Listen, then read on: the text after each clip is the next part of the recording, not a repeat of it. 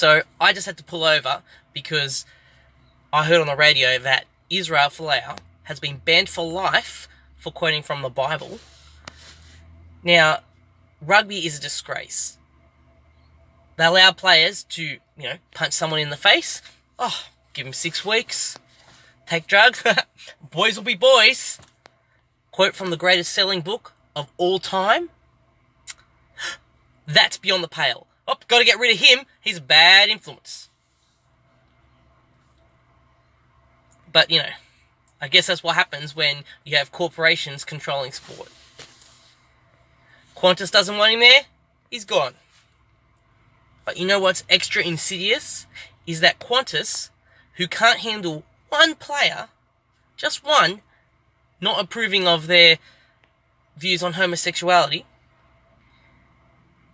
takes money from a government who bans homosexuality, who throws gay people in prison.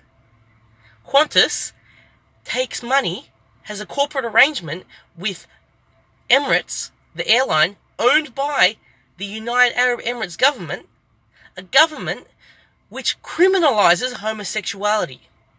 So you have a corporation led by Alan Joyce, Qantas, furious that one player in a sport they sponsor is anti-gay, yet will take the big dollars from a nation actually persecuting gay people.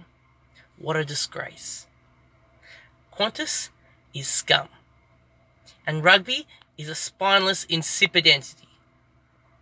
Israel, you're a fucking hero.